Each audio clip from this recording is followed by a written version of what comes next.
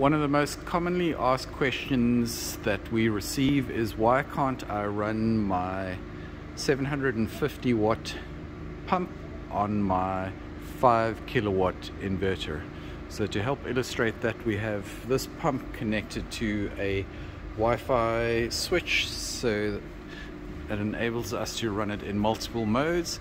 And what we're going to do is measure the amount of current that this pump needs to run, and you can see that it requires 3.8 amps to run.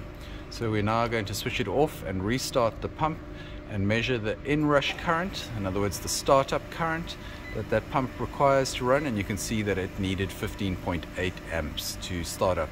So typically a current with a heater, a motor that is like a fridge or a dishwasher or a washing machine can have inrush current on startup that can overload a 5 kilowatt inverter with a 1 kilowatt appliance.